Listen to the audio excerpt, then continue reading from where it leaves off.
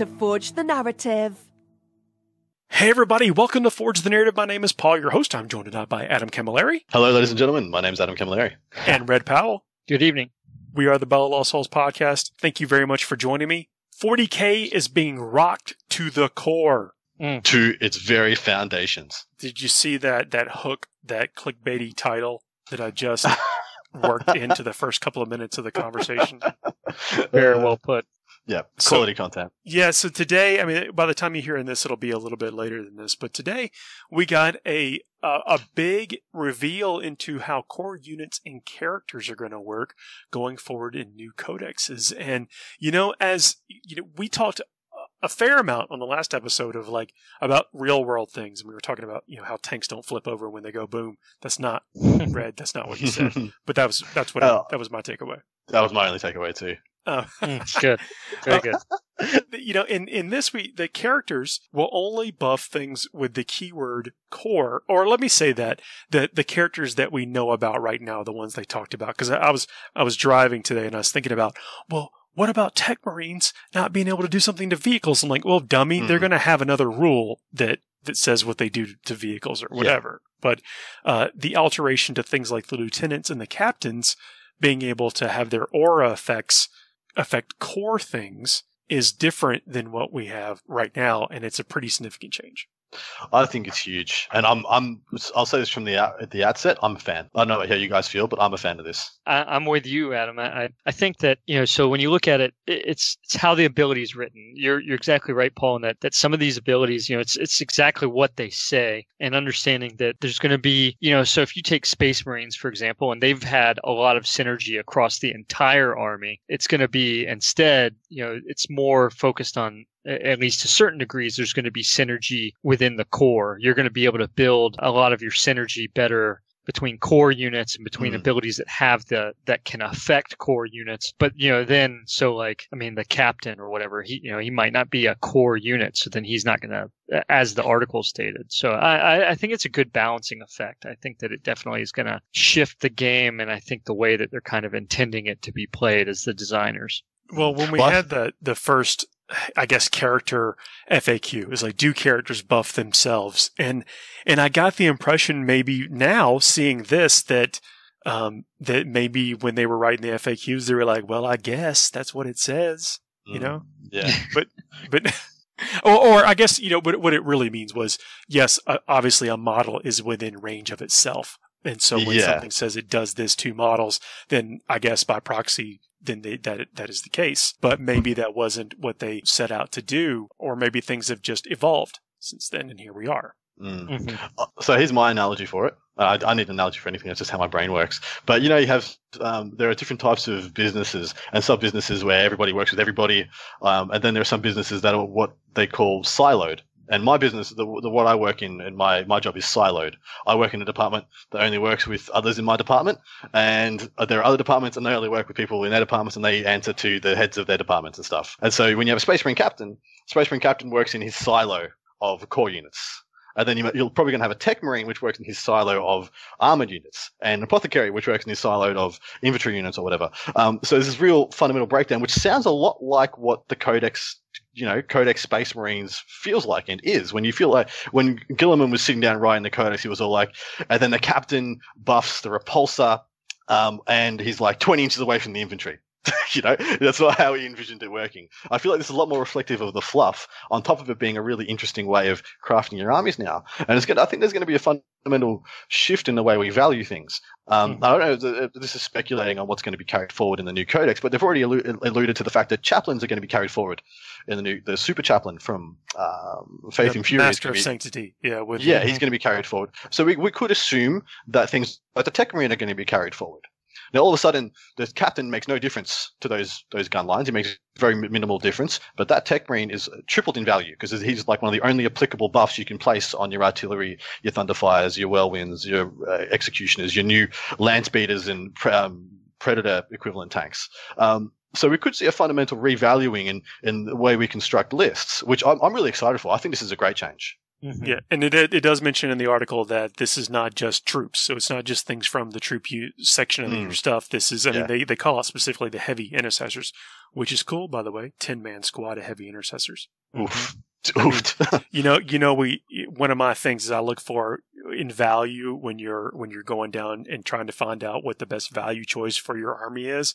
It's like, how big is this squad and how much oomph could I get out of a stratagem to burn on this thing? And, 10-man things with big guns, you have to look at that. But that's what they use as the example, say it's not just troops that they're talking about. They can be in the quote unquote core. So I'm interested to see how much specialization they put into this. Like, is what is core for Dark Angels going to be different from what is core for Blood Angels and Space Wolves? Is what is core for Ultramarines going to be different from what is core for Raven Guard? I'm really interested to how much nuance and how much depth they go with this. And that is what I would like to see. I would like to see them mix it up for different factions, different things. I'd like to see Death Company and Sangard maybe not Sangard. This does say, I'm going to read verbatim.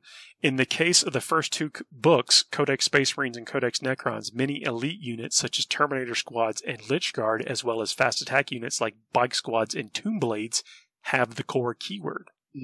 Even some vehicles will be core units too, where appropriate. Well, you're thinking that, my first instinct there is things like Rhinos, things like Impulsors, drop pods maybe for some armies might get the core rule, which I think is exciting as well. I do hope Repulsor Executioners, well, they already told us that Repulsor Executioner doesn't, but I do hope things of that ilk don't end up being like your heavies 5 support backline, I don't know about Rhinos, but like Dreadnoughts. That'd be sick. Bunch of stompy coming up the battlefield, getting the benefit of a captain running in behind him or a chaplain or something. That's I'm excited. But is it realistic? Like, as we were talking about tanks, and can't a captain be organizing and buff? I mean, again, it doesn't have to make sense. It doesn't have to have a real world, what is it? Correlation. Yeah. It just has to make sense rules wise. Yeah, and so that's I mean, really it is a game mechanic, right? And again, we go back to George E.P. Bach said all models are wrong. Some are just more useful than others, right?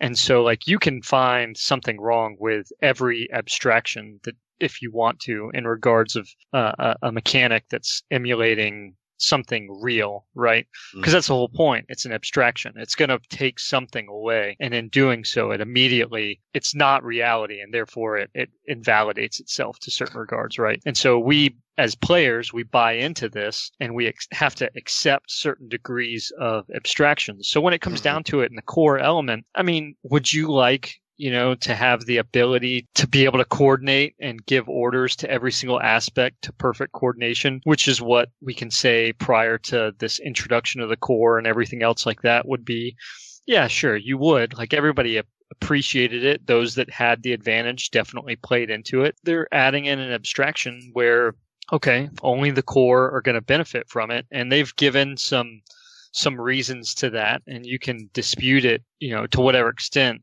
that you want to. But I mean, it's kind of like when we go back to the seizing mechanic, right? We talked about that a little while ago when they got rid of the seizing mechanic, right? In reality, can the enemy seize on you? Can they actually seize the initiative? Yeah, they absolutely can. However, when it comes to the gameplay that we have, I think the greater majority has agreed that they didn't like that 16%. And I think that Games Workshop, being the game company, the model making company that it is, understood that it was something like that. And so they kind of, they let that mechanic fall to the wayside. And that's okay. Like, it's a war game. It's not war. And so It's okay to accept some abstractions.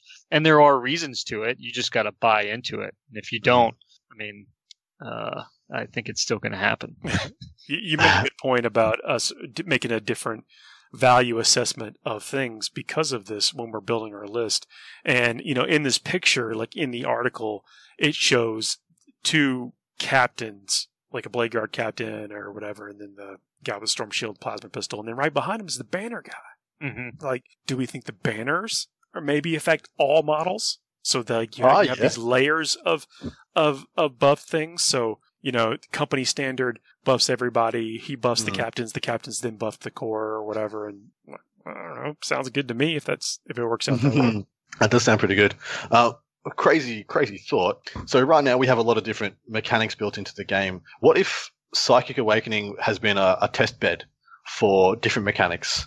Things of the ilk of pivotal roles, say what Harlequins did, where they have an aura and they can pay to exchange that aura for another aura. What if that's something that's being applied wholesale? And say at the start of the game, instead of buying Chapter Master, you can pay 2 CP and his Real One's aura no longer, he instead of becoming captain, becomes a Brigadier. And his aura no longer affects core, it affects artillery keyword, it affects heavy support keyword, it affects... You're probably on something. I mean, as far as Psychic Awakening being a test bed, I think you're exactly right. What if all these mechanics, these different little dribbling and different little trial things, like essentially replacing Smite for Eldar as Eldar got to replace their Smite with a different power, and you can swap it out, or the Exarch powers and things like that. What if these are all been a test bed for a bunch of different mechanics to see which ones fall flat on their face, and which ones have legitimate merit?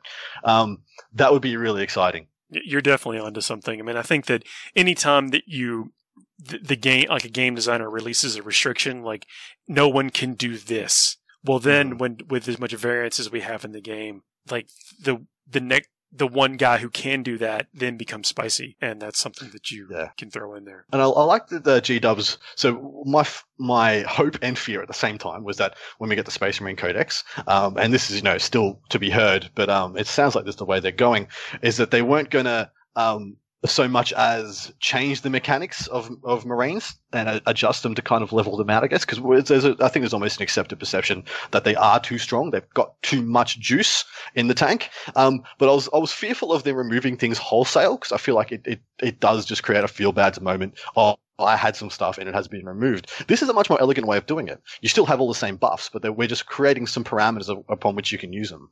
I feel like this, and this goes into what Red said.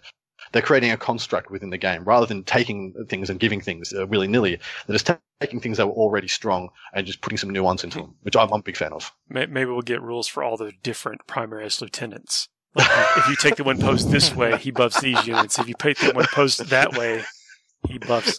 We need the 8. We still need the 8. You know how the 8 for Tau? We need the 8 for lieutenants. If you take 8 Primaris lieutenants, they all buff each other in a different way. Like, super plasma pistols and, oh boy, super chainsaws. Enjoy. You'd have to bump it up to like the 16 or something. I think we're more than Primaris lieutenants. This is a very carrot or stick moment. They're giving us the carrot. They really put the stick away on this one, haven't they? I think some people are going to feel the exact opposite. Yeah, that's fair. I think that some people are going to be like, man, my army has to function this way. Like I need this to work on my Thunderfires or whatever. And if it doesn't, then my experience is impacted, shattered. So yeah. And I was talking to someone else about that. There's a lot of chatter out there, right? There is a lot of discussion about this right now.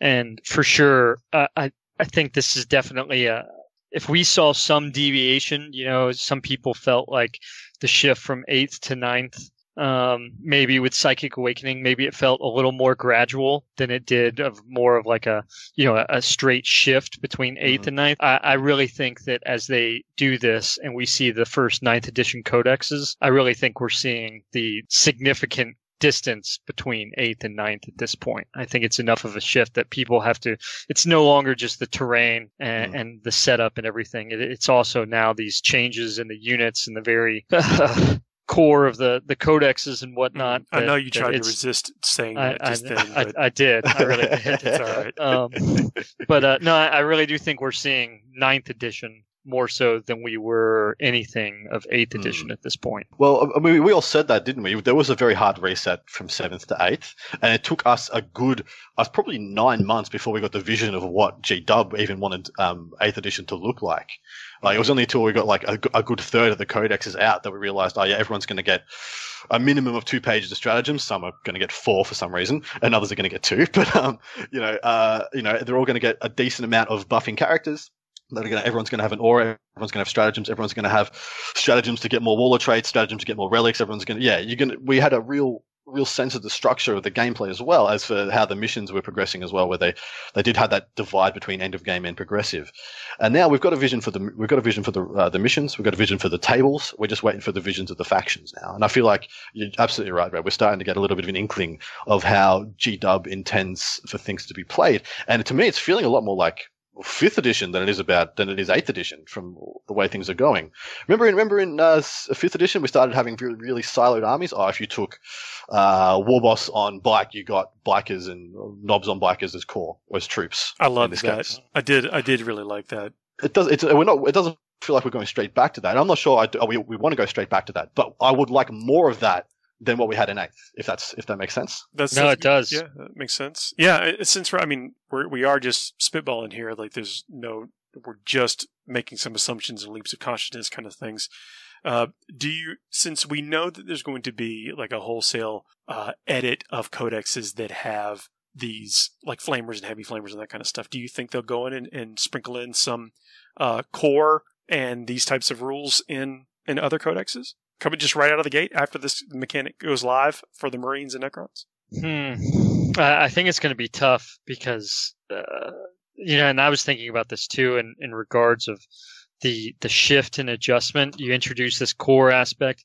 I was so I don't know if you guys saw it. I mean, they in the Warhammer community articles, they've been slowly but surely dropping this or that or whatnot. And Indomitus, so we saw the shift with some of the characters in that, so for example, Space Marines, it wasn't a huge deal, but litanies being done at the beginning of the command phase versus the beginning of the turn or the round. Mm-hmm. And then with the Necrons, you saw a shift in My Will Be Done, where now there was more of, it used to be My Will Be Done was pick a unit, and then they kind of split it with the new Necron Overlord, where some of it is an aura and some of it is select a unit. And so what I was interested to see was if they were going to do more of that. And we kind of saw that in this article today in regards of, okay, well, this core, these core units are going to get it. Now, are we going to have kind of a gap? Now, we saw in the preview, right? And you guys the other day mentioned some of the stuff when we talk about, Blood Angels, Space Wolves, Death Guard, and Death Watch are all getting their deal, right? Mm. And so that's 3 of the Space Marines on top of the Space Marine Codex, and then along with Death Guard, are the Death Guard going to have the write-in that change the abilities? How much longer do we wait for the rest of Chaos to catch up while Death Guard suddenly has core units? And the rest of Chaos. That's a great question, Paul. Is Death Guard going to show us what is core for Death Guard? Or are we going to get a good idea of what core is going to look like for Chaos Space Marines at large? Yeah, good, very good pickup. It's coming, right? But at the same time, we don't even know, if they're already talking about core to be the Terminators and Lich Guard and that kind of stuff, this might not really be a restriction. It might just be as simple as that picture of it's not going to work on your artillery and big tanks and stuff, because that's not what this character's function is. But if it's got 2 legs, including things like dreadnoughts, maybe that's what this guy, in your case, Red, with your filthy Xenos, if he has 8 legs or whatever, then that's what that army functions like. Is there a backhanded buff here to a bunch of Xenos factions? Just I'm throwing a bone here. But is this a backhanded buff to Xenos factions? So let's say Orc Warboss can only affect core units. He was only affecting core units anyway. Is this a backhanded buff? There's nothing really changed.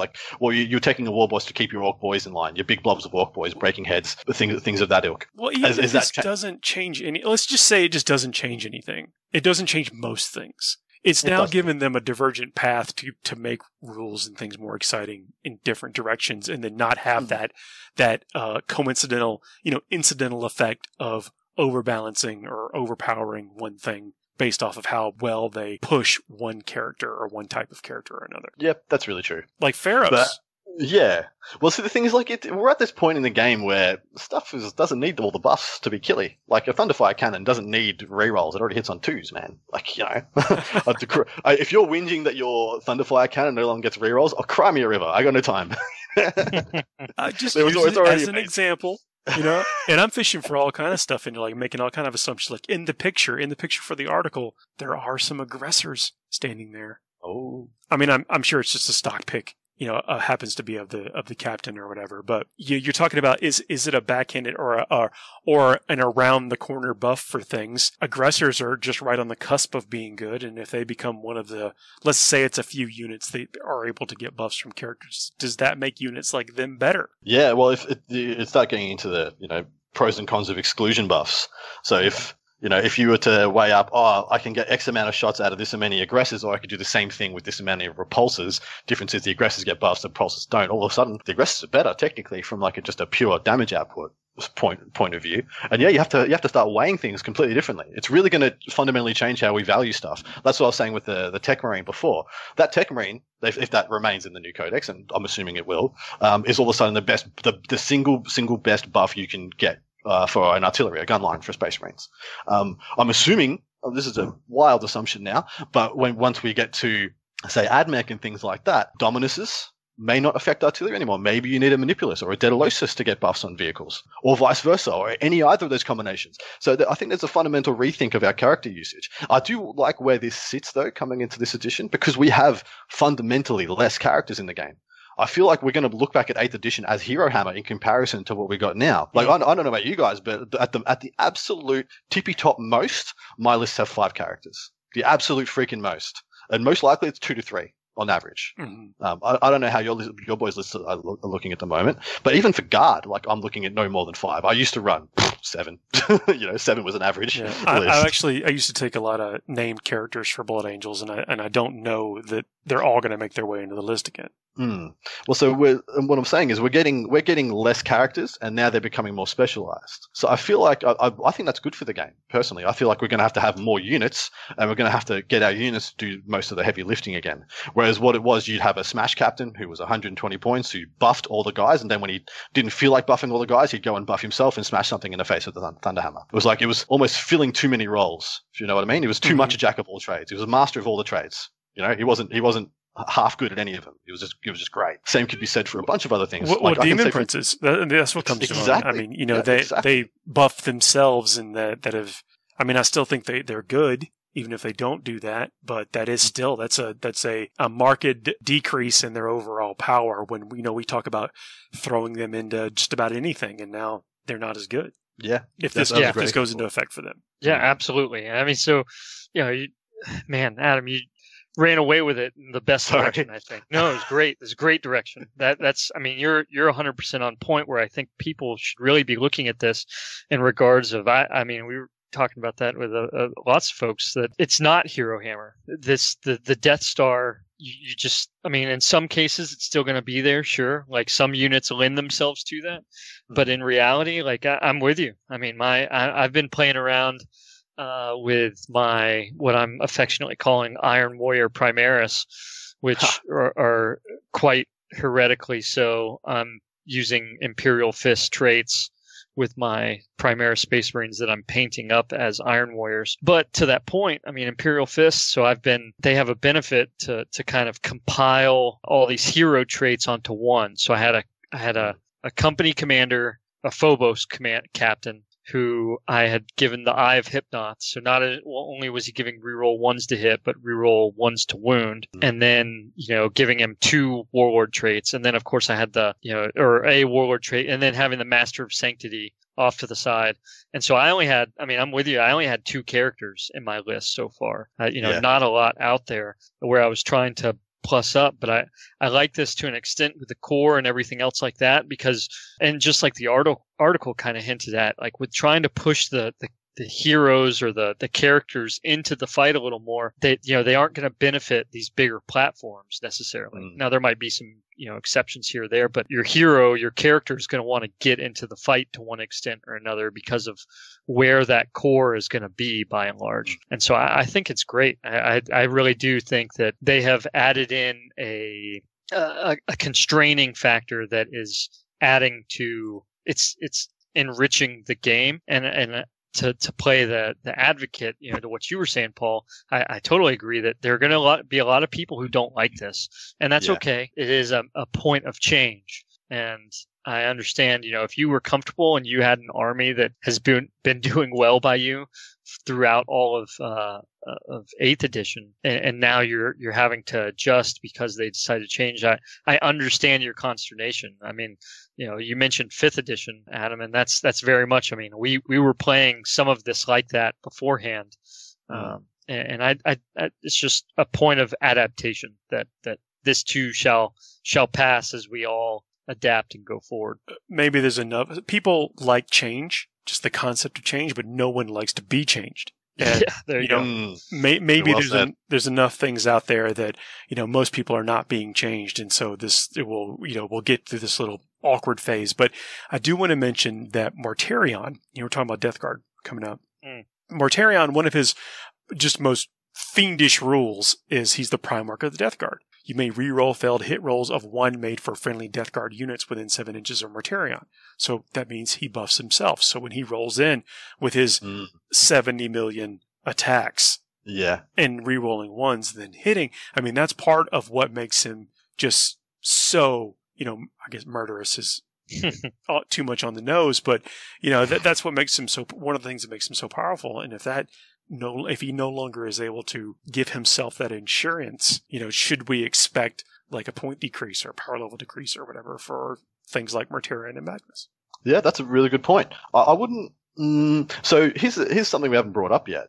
We have a chapter approved coming in 3 months. I'm not sure the depth of data they're going to have to go off, and the amount of playtesting and the amount of reps that we're going to be able to say, here's 100,000 games of 9th for you to educate and inform your decisions. But we're really going to, I think this will be exactly what Paul says. Like, they're going to get a clean slate, I guess, 9th edition, in full knowledge of their codex direction, because maybe the last chapter approved was written with knowledge of how the Psychic Awakenings are going to sit, the first breath into the new edition, whereas we're coming in with a bit of stability. But that stability isn't through reps, it's through just being able to see how people have evolved their thinking more than how people have evolved on the table.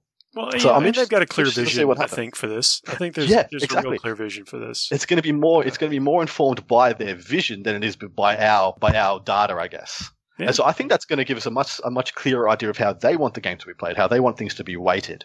So I think this could be the most interesting chapter approved we've had. That's a fair point. That's a very interesting perspective on that. Yeah, I wonder if we'll see any COVID delays or whatever. That's actually true as well. But still. But yeah, look, if Mortarion does go down in points, legit, it'll like we'll come back in 3 months and be like, hey, Paul, nail on the head, mate.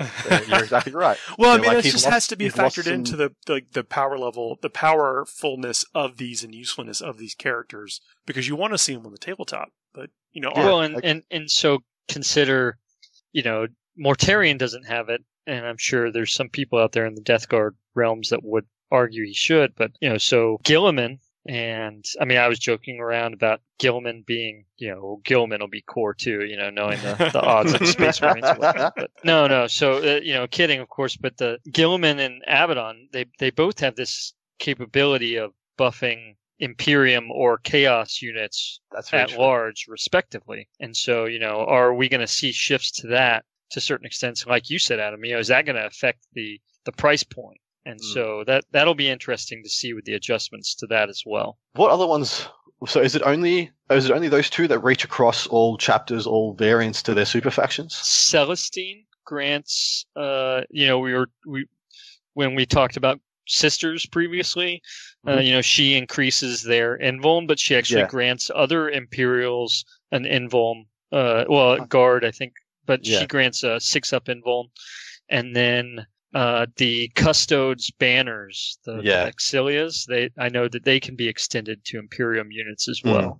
And so those are the ones that immediately come to mind. I think that there aren't very many other cross-faction mixing capabilities. There might be some Eldar, maybe, but I think they cleared up all that Eldari stuff. They did, yeah. I think they for some good reasons. Yes. But yes. I'm sad about it when it happened, but yes. So I mentioned straight off the bat that I think this is a backhand buff or could be a backhand buff to Xenos factions, things that don't rely on this amalgamation of buffs onto a single or multiple characters to buff and double down on all their units. But just a crazy idea popped in my head: Knights. Right now, Knights are in a horrible place because of the state of the game and the mission structure and stuff. But they're also in a really bad way because they're not hard to kill anymore. They're legitimately not that hard to kill. And when they really first started taking hits was, and GW used the diagram perfectly, where the repulsor executioners came out that would wound them on a 3+, and no matter what they do, they're going to knock off a decent amount of wounds.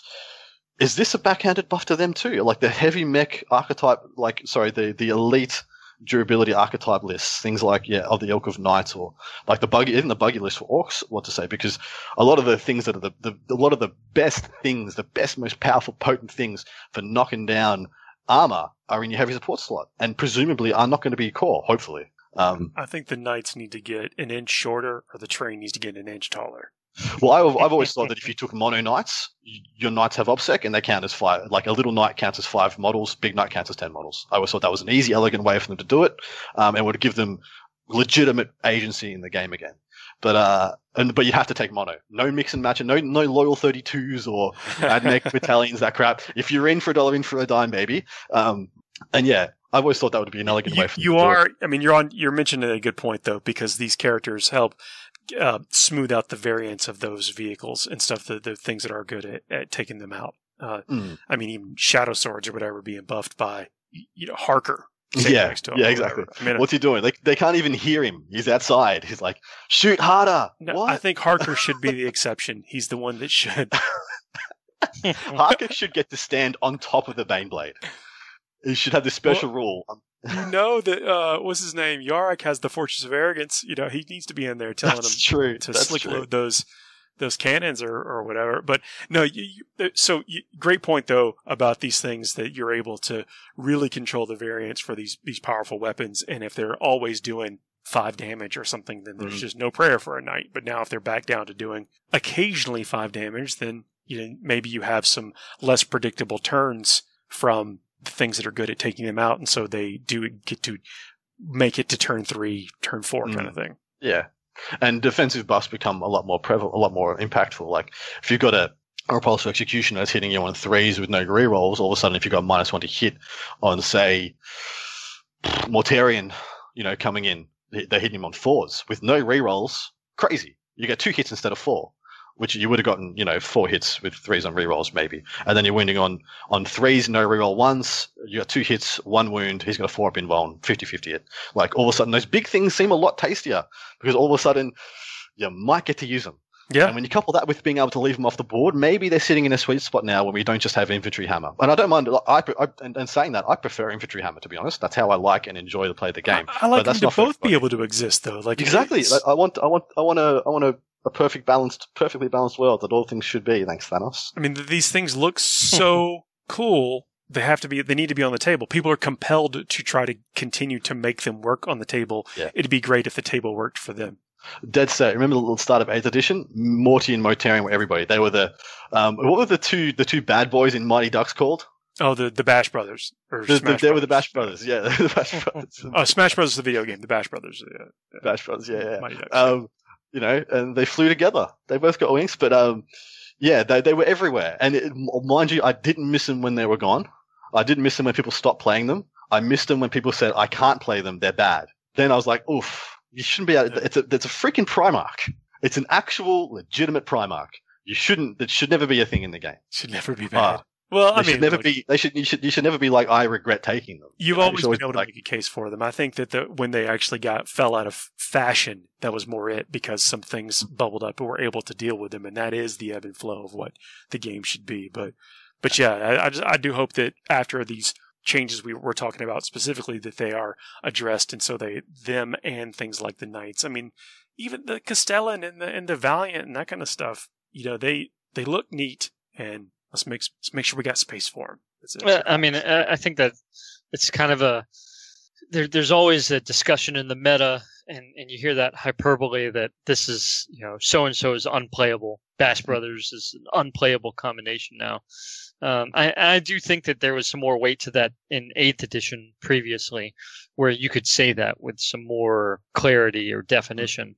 But I think that the mission structure, and we have hinted, and we've touched on this before, I do think mission structure in 9th edition with how the primaries are set up and how some of the secondaries are set, I do think that there's a lot more use for units across the board and how you apply them. I mean, there's some things that you can lean into, but I think it's really a lot more difficult to say that oh, well, that unit is entirely unplayable. Well, there's a lot more in how you use it, and you can still get quite a bit of mileage out of something that people, and I understand there are degrees of efficiency and points and whatnot and how you, but I still think that ninth edition has opened up a lot more, and it's not so much bent on, the thing that I think and there were still people running them quite efficiently, but I think Bash Brothers got knocked out in 8th by and large by Castellans taking a prime seat, and when they stepped up with those big old cannons of theirs, I mean, you just like the Repulsor Executioner, I mean, the Castellans very much had that on lock, and I just don't think that they necessarily are immediately canceling each other out right now in 9th edition. Yeah, I don't think we have a polarized anything yet, which I love. Mm-hmm. Absolutely. I think these changes are a positive thing. I think it gives them some, again, shows us, kind of what to expect for things to come, and gives them some trails to follow out and explore in different ways to give us, cool more variants in the game. Can I just a message for G-Dub? Yeah. Stop making Marines. Just stop for 6 months. Can we go 6 months without a Marine release? Didn't you saw the little video, right? I did. Nope. I mean, Cole says no. Hit the button again. More Primaris. That was hilarious. I love it when you can look at yourself, and see what's there. Well, guys, let's take a break. We'll come back. We're actually going to talk briefly about the Nova Open Charitable Foundation. We got to participate in this last weekend. Pretty awesome. Be back in just a second. See you then. FTN is brought to you by Discount Games Inc. Please visit them at www.discountgamesinc.com. And don't forget to ask Jay about ways to save even more on your hobby projects. Hey everybody, we are back. Still got Red and Adam here. Hello. Hey. Red, Adam. So this past weekend, we participated with the Nova Open Charitable Foundation Virtual Lounge. Yeah, an amazing opportunity came our way, and Paul hit me up and asked us to if I was willing to be involved. And I mean, how could I say no? Like, really? Yeah, I don't think we knew what to expect. This is the first year they've done this virtual element to it. So at the Nova Open tournament that that was canceled because of the conditions of where everything is in the world right now, a big part of their fundraiser, their raffle ticket purchases and people donating was from the lounge that they would have on site. And when they weren't able to do that, they asked if we would assist with getting some attention and running this, facilitating part of this on that weekend, that day, that 3.5 hours. So we streamed live. Adam and I were on the camera. Josh Diffie was behind the scenes, and Red, you were in the chat on Twitch with us. Mm-hmm. And, we streamed for 3.5 hours or so. And, it was really great to see the outpouring of support in that, people tuning in and then people buying raffle tickets, for charity, but with the upside of maybe coming away with a cool model or a unit or army or whatever. Yeah. There wasn't something like everything I saw there was worth putting a raffle ticket on. Like there was nothing else like I would regret owning it, Yeah. They not only do they put a top shelf organization together, top shelf charity together for a lot of great purposes, but they give away some top shelf stuff. It's not like you're bidding on some grey plastic, some eBay propane, some eBay propainted crap. You're bidding on some professional, ridiculously high quality stuff. All proceeds for charity are phenomenal. Yeah, so just really happy to be a part of that. And they were, the artist who gave their time, the models and stuff, like all that stuff was there, like people, wanted to be a part of helping these charities. And it was, again, just fun to be a part of it in some way. And thanks for everybody who tuned in and came out and, watch for more stuff. I think if they do something like that again, maybe we'll do it too. And, it was real fun. One of the best experiences I've had in the hobby. I participated in one of their rituals of tiny beer mugs. You did. That was hilarious. So I ordered, I don't know, I felt like I ordered a fair amount, and I made up a bunch of little tiny beers just as we were starting to wind up the stream or whatever. And now they're like gremlins. Everywhere I look, I find one or two of these little beer mugs. I guess I don't know. Neat experience. I actually, watching the stream and everything. I mean, they had the lounge crew on there, and I couldn't pass up. I tried out they gave instructions on how to make different drinks, and so I took their word for it and made one of their old fashions. It was pretty good. I enjoyed it quite a bit. So that team, they had not done that kind of stuff, this video stuff, this this internet stuff before, and they really dug in and embraced it and took a hold of it, and it was a really cool team atmosphere and mentality. I love that kind of stuff. It was just really cool to see it all come together. Me too. It was crazy good. They were phenomenal. The ladies, you wouldn't be able to tell they haven't done this every year for the last 10 years. Yeah, yeah, so fun. So again, just watch this space as far as that's concerned, but. Again, it's incredibly rewarding for us, just like on a personal level, being able to support those charities, and then talking 40K and for a good cause, even better. Exactly right. All right, so I know we talked about the core 40K being rocked to the core, but it led to an interesting discussion. I think that part of it is it's some of the things are going to be the same for some people, and it's going to be different for some others, and. I think I'm encouraged to see where this edition is going. Yeah, me too. I was really excited for 8th edition, but as soon as I got the indexes, I got all the indexes and looked through all of them, I think a little bit of the shine came off for me, and then it kind of came back over time until I feel like there's this massive crescendo of a perfectly balanced or near perfectly balanced game just after the Castellan died. We had 6 months of majestic gameplay where every army had a good rule set, had a couple of really good plays. They could all win it on the day. And then Marines came out and just completely screwed the pooch. So and then the luster came off again. And so there's something, and I don't mean to pick too much at the scab here, but, they told us in certain regards when going into 8th that 7th edition, at the tail end of 7th edition, there were a ton of books, there was a ton of material, and I think we kind of, and whether it was stated or not, we kind of thought 8th edition was going to be different in regards that there wasn't going to be a massive bloat necessarily attached to it. And to say that it's just not correct. There was bloat, and it continued, and there was a lot of, don't get me wrong, I loved the material. I loved reading the Vigilus campaigns. I loved the direction of Psychic Awakening. It was all awesome, great build-up, a lot of lore attached, and then a lot of rules, though, right? But I will say, with the way 9th has kicked off, I think that the model of the game and the setup and everything, Adam, I couldn't let you go without this.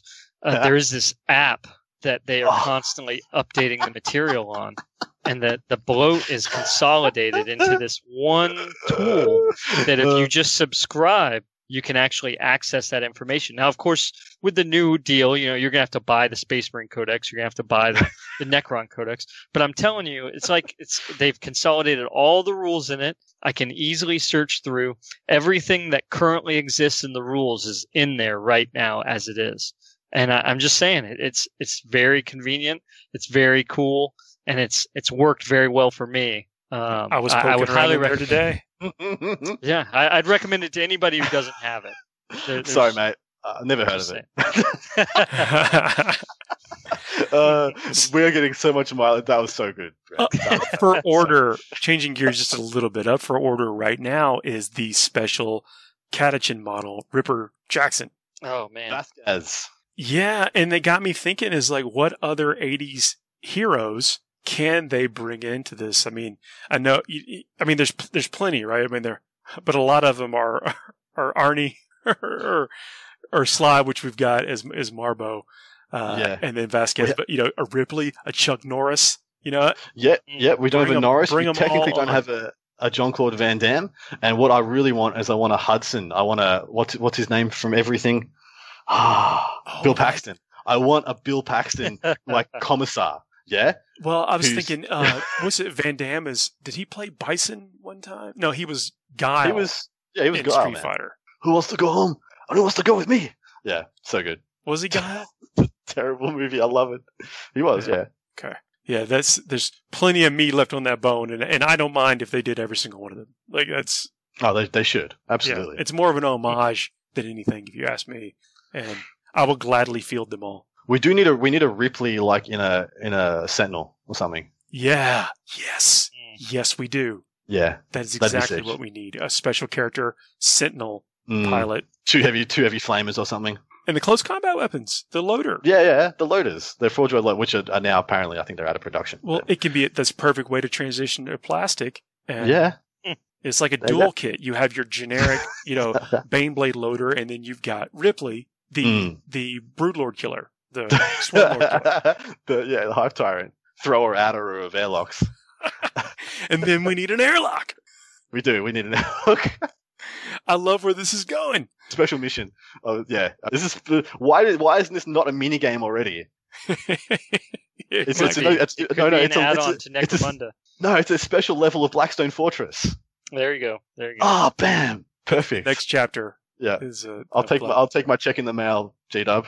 There you go. But anyway, they could do them all, and again, I would gladly field them, and it's nothing but nostalgia and love it. I mean, look, they're not a 1-to-1, which obviously, so there's still so people don't have to, they don't have to like the movies to get the characters, but I don't know, man. I would gladly fill up the guard regiments, Catachin specifically, with all these cool action stars. Yeah, me too. Give them to me. I want to jump to a hobby segment. I think I've hit another level, and I want to talk about it just a little bit. Let's do it. Yeah, I want to talk about repairing decals.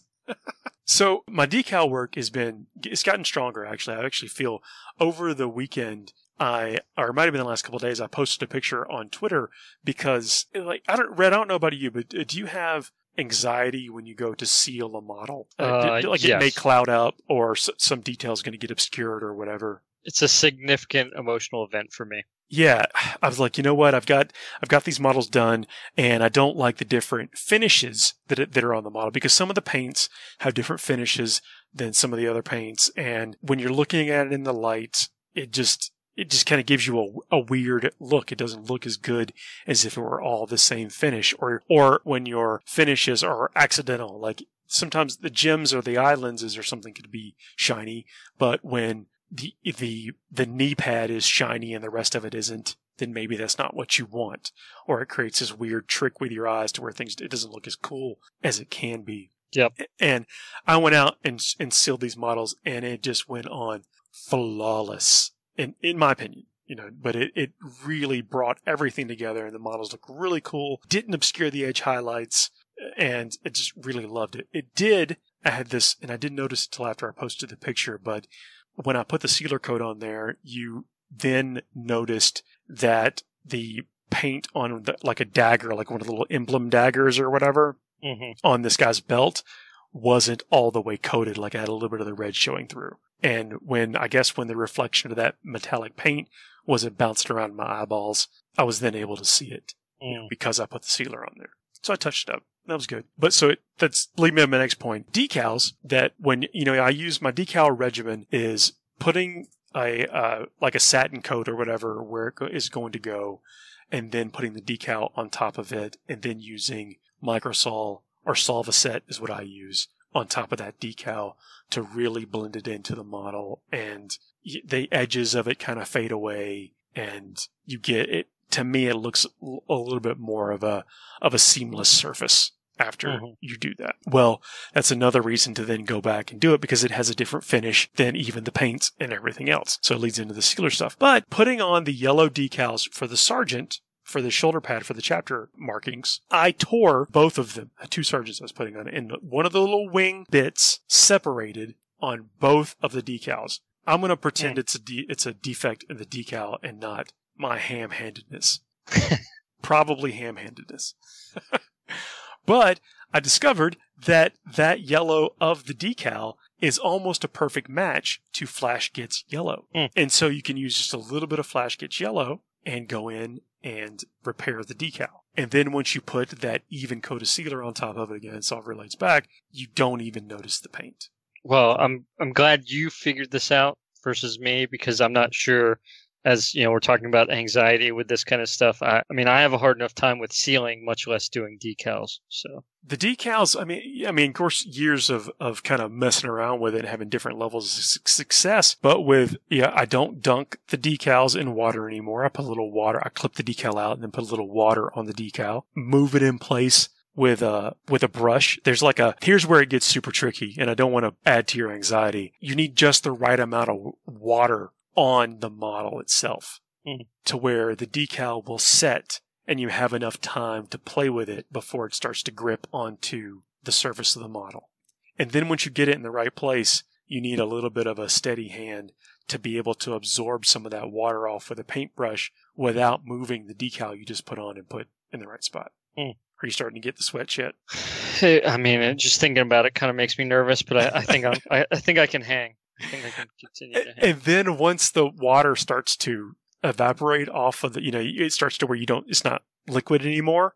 That's when I've been coming back with the Solvaset, because the decal is already gripped to the model, and you're less of a risk of moving the model moving the decal out of place when you're coming back with the Solvaset. Okay. And that Solvaset then begins to dissolve the parts of the decal that you don't want, and so that's when you especially don't want to be moving it around a lot, because then you could tear it even faster. But painting over the decals, like you could use the decals just as almost like a stencil, a pattern to paint over, depending on how you want it to look in the end.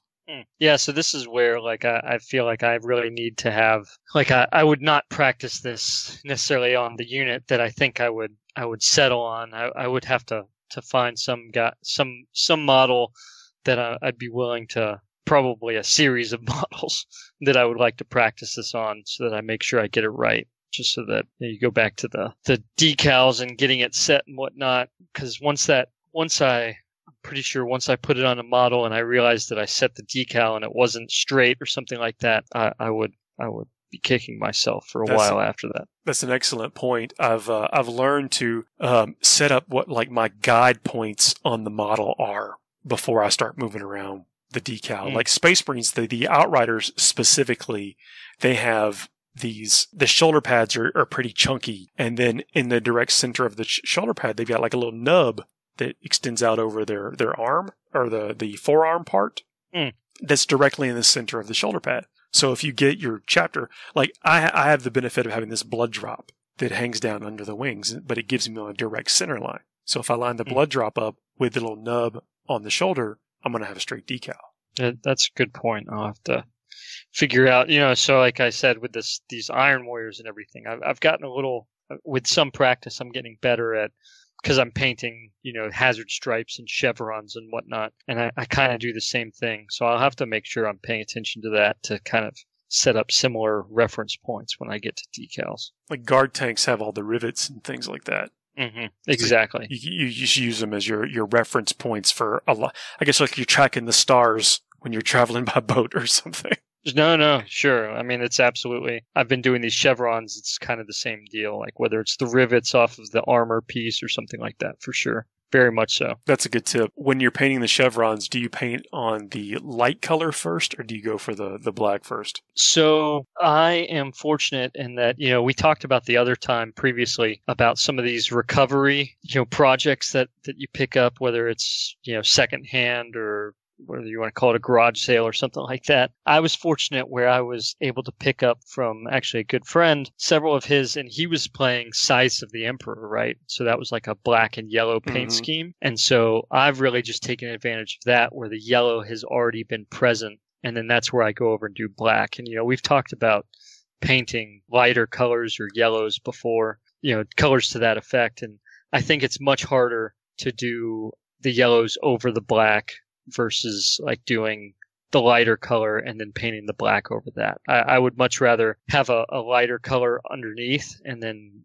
so I have very thin tape here that I use, and I take that and I even cut that in half, and then I put those over it, and then I just paint the black on, and that's and then I can go back and actually blend in the yellow once I have the black down, so I can see where the the zones are or whatnot. So. That's some tedious work right there. That's something I struggle with. I struggle with masking in general. I either mess up the mask, or my paint bleeds over, or when it doesn't bleed over, the tape pulls up some of the paint below it. Mm-hmm. Like I just don't, I can't seem to find that mix on how to do that, like the right pressure, or what to, how to get that working for me. Just not good at that. Yeah. And to be fair, I mean, I use the tape, and then I don't leave the tape on there for a significant amount of time. Mainly, you get concerned about it pulling paint off or whatnot. But also, I would rather pull the paint off, pull the tape off, and then go in there and I can correct myself in painting, using very fine paintbrushes or whatnot, or even pins. Paint pens with black really helps reestablish those lines sometimes with I have a nice, flexible, very thin ruler that I'll use, and that can help me redefine those straight lines for the black too. Nice. That's a really good tip. I know we're kind of meandering around with the hobby stuff here, but I also painted one of the greatest faces that I have personally ever painted, to the point where I felt confident enough to post like a close up on Twitter. And the reason I'm even more proud of the accomplishment is because when this is the second go at the same face that I had, and the first time that I painted it, he looked like Leatherface from Chainsaw Massacre. I mean, it looked terrible. But I went in and I used. By the time that I was done trying to highlight the original face, I'd pretty much painted over his entire face with a much lighter color. So then I thought, let me just go in, and instead of using like Reikland Flesh Shade or one of those things, let me go in and use a thinned down Gilliman Flesh. Now, Gilliman Flesh, like, it works right out of the pot over Wraithbone or something, like a light color. It's one of those, it's Nuln Oil, Athonian Camo Shade, Agrax Ur Shade, and Gilliman Flesh. It's in that ranking. But what we're seeing is people's mature with their use of contrast paints. It doesn't need to be, or doesn't have to be used just as a one thick coat type of application. And I used it like I didn't shade all over shade. I just used it to try to get right in the recesses. And it hung there. It did it did that. And when that all dried, I was able to go in and pick out some of the features of the face, and I didn't obscure it, with another big thick coat of paint, because I had already messed it up once, and I was worried about losing all the detail. But what that Gilliman Flesh did is it went in there and actually helped define some of the features, so I could help go and find them with look, I broke out the big guns, man. I went with the extra small Artificer brush. Oh, wow. And Is that like a couple hairs, couple threads? It's not that tiny. I don't know what the tiniest to tiny brush is. It's the smallest one and the highest quality / smallest one that GW offers. Sure. But I've actually found they're kind of expensive, but I feel like I've gotten value out of these brushes.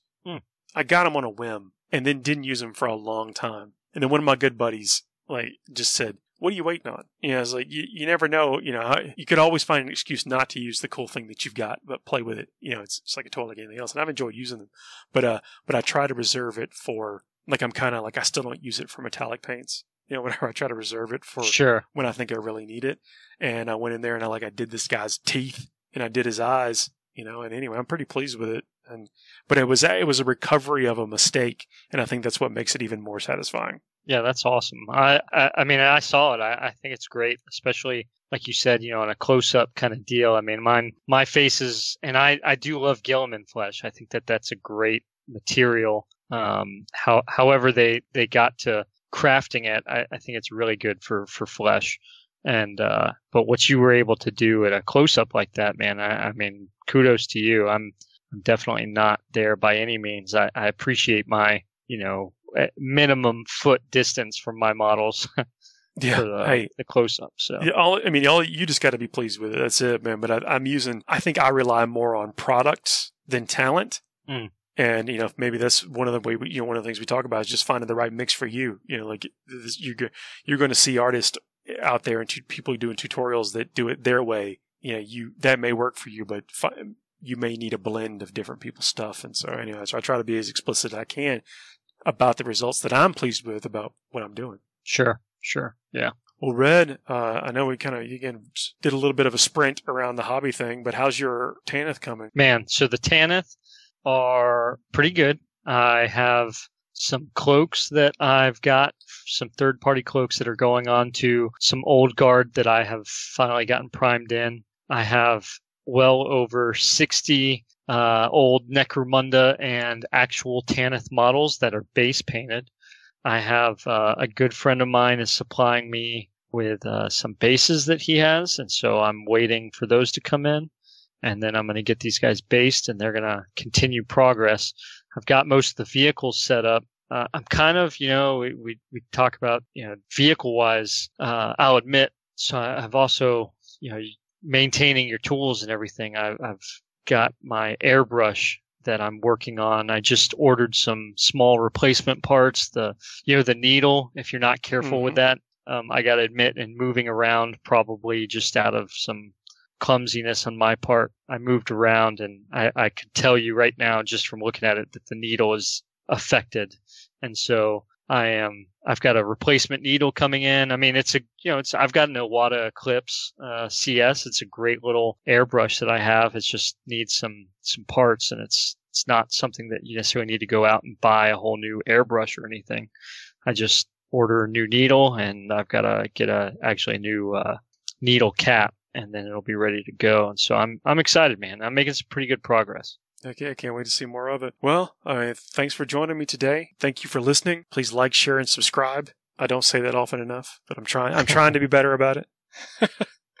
You got anything else you want to add before we wrap up? I appreciate everybody tuning in, and thanks to those that tuned into the Nova Foundation deal. It was really awesome. I'm glad I got to be part of it while I was in the chat. I really enjoyed talking to some of those folks, but I really do appreciate you listening, and I look forward to talking to you next time, Paul. Heck yeah. Adam had to drop, but he'll be back. We'll all be back next week. We'll see you then. Take care.